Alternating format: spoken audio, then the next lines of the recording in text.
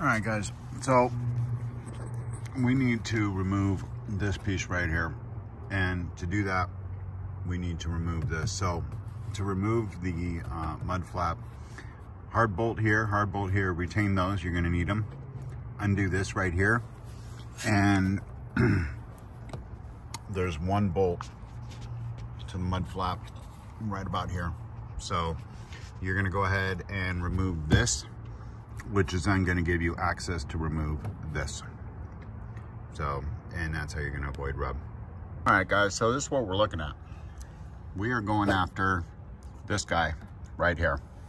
Now, I already removed my mud flaps when I did the wrap, but as you can see, not a lot of room there. On my Tacoma, I had the pleasure of paying 180 bucks for a BMC, or body mount chop, to take care of this. And the Landcruiser, we just need to do a few things. So one, remove the front mud flap. Two, we need to remove these three. So there's 1, 2, and 3 way back here. So to do that, you'll need just a small screwdriver. There's not a lot of room to work with here. So let's see, there we go. Get him in there, and I just twist to pop. That takes care of him. And we'll go to this other one, get in there, and we'll twist to pop. There we go. So there's 1, 2. Oh, there's a third. And the third is down here. And we'll get him in and twist. Okay. So there's 1, 2, 3 of the plastic little pop things. Just grab them by the head, pull them straight out.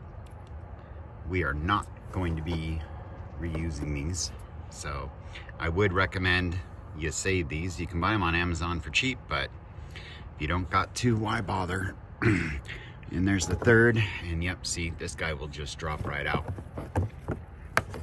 There he is. Okay, now the next thing that we need to do, and I'm gonna have to use my phone for this here. So 3 bolts. You have 1 here, and then you have down here 1, 2. So let me get my phone there so you guys can see. There's 1, 2, 3. So those 3 are with a 17mm wrench. We're gonna do that right now and come back.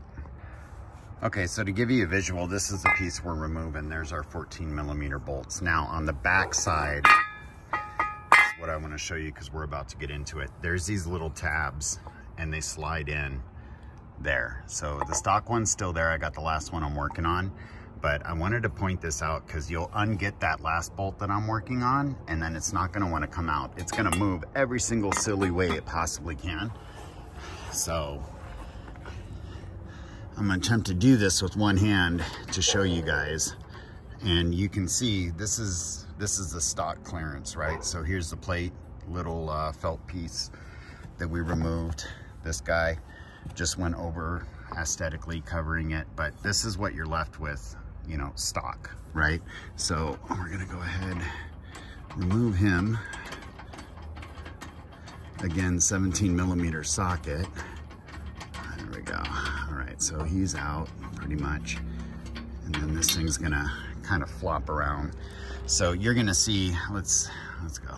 So see right there, it's gonna be like, hey, what's going on? That's where those tabs are. So we go up, slide, bring it down, comes right out. There's that. Now look, guys, see, that was flush.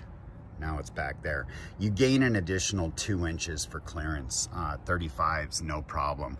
I would not touch these at this time. The other side has it as well. I'm gonna leave it intact because there's lines on both sides, brake lines and other lines that are important that I think we need to continue protecting. So leave it alone, but that's it right there. It's as simple as that. We are not going to reinstall these because that defeats the purpose. Not only that, these latched into these holes, so there's nothing to secure it. So we're done. I would say put these to the side in a safe place, so if you ever go to sell or trade your vehicle in, you can restore it. Not that anybody would ever notice that, but you know, there we go. So Good job. You can fit 35s, stock height now. Yay.